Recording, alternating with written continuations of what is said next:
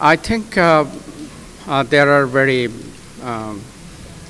clear areas I can see where we can collaborate for a mutual benefit.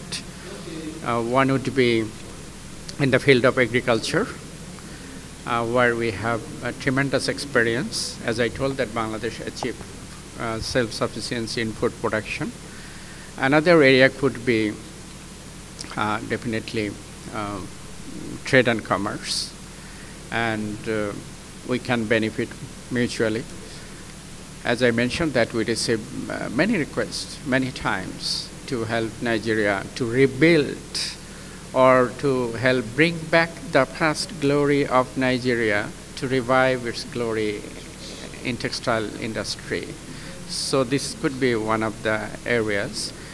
And we are a success story. We are a voice of moderation.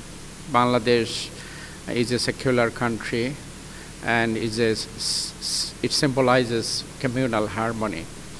And it also successfully arrested any kind of extremist trend. And it was made possible because of the zero tolerance policy about any kind of militancy or extremism, as followed by the Honorable Prime Minister Sheikh Hasina and her government. When I meet the Nigerian dignitaries, I say the same thing. The areas of cooperation, as I mentioned, that it could be in the field of agriculture, education, defense cooperation, and trade and commerce, including textile and garments, and joint venture sort of activity, inbound or outbound investment. This is mutually beneficial.